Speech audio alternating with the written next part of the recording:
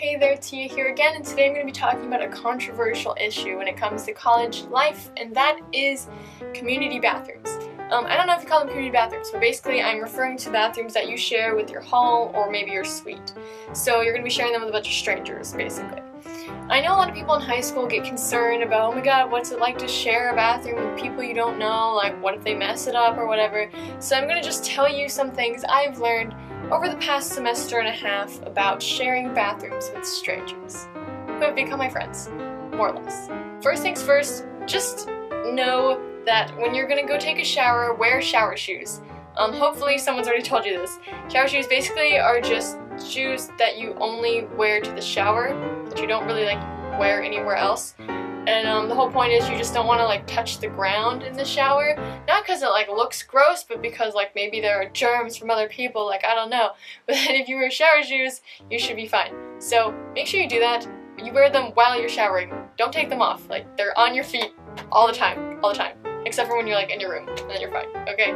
Just want to make sure you know that because let's just say I noticed some people who didn't know that. Moving on to the next thing, passive-aggressive sticky notes are your best friend. So, for example, if someone does something really annoying in the bathroom, let's say they leave their hair everywhere. So if someone does that and you don't know who it is because everyone has black hair, everyone has blonde hair, and you're just I don't know, it could be anyone, then just leave a passive-aggressive sticky note that says, hey, please stop leaving your hair everywhere, it's really gross, thank you, or something, because I've done that and it worked, so I have no idea who it was, but they stopped leaving their hair everywhere, so that's great. I feel like it's more of a problem with girls, but you never know, there are a bunch of different problems. I could go on, maybe they leave the toothpaste in the sink, which just don't do that. So that kind of brings me to the next point of don't leave your hair everywhere, okay?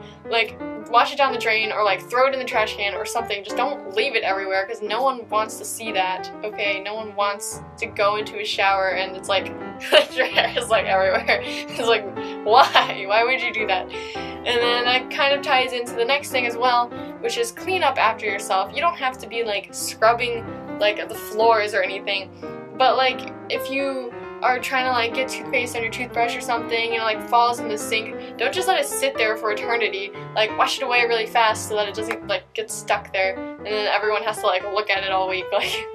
What? Don't do that. Also, if you go into the bathroom and you see that it's out of toilet paper, it's always nice to leave a little sticky note or something on the door on the outside that says there's no toilet paper right now, so that people don't go in there and have their lives ruined. Unless you hate everyone, and then go ahead and just ruin everyone's lives. It's fine. It's fine. Lastly, one of the things that I was surprised by was that I don't really ever run into anyone in the bathroom. It's pretty rare that I do. Everyone's kind of on different schedules, so when I get up in the morning to brush my teeth, wash my face and stuff, no one's there. So there aren't as many awkward moments as you may think there'd be, and also you don't have to worry, we only have 2 showers, but maybe once I've had to wait because there are 2 people using them, but really that never happens. So it's not really a concern at all. As long as you just clean up after yourself, I think everything's fine. And be nice to each other, write passive-aggressive sticky notes, and all of your problems will be solved. So I hope that makes you a little less afraid of the unknown that is the community shared bathroom. But don't worry, it'll be fine. And I will see you guys in the next video. Tia out.